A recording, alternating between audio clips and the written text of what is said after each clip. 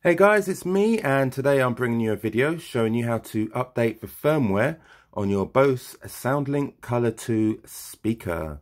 Now this speaker is prone to an issue which, if you've seen my last video, you'll know about. When the power is depleted, it won't power back on.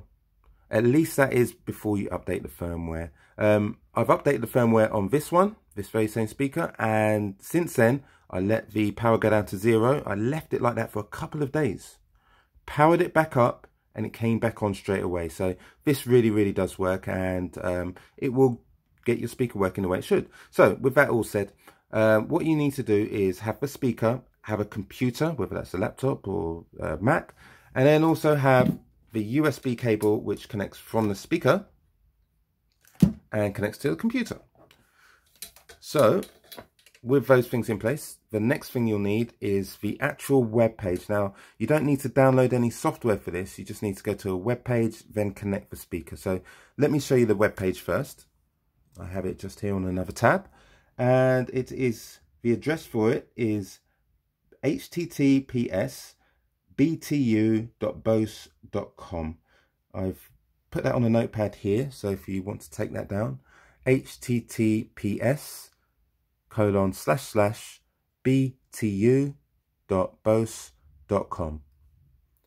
So when you go to this webpage, you'll see a fancy graphic which I've bypassed because I'm on the page, and it says Bose Updater. Bose Updater is ready. Connect your product to your computer using the USB cable provided, and a little bit more. So what we'll do then is connect the cable. I connect my cable here. Here, beep. My speaker is currently on. You can see there's a light there.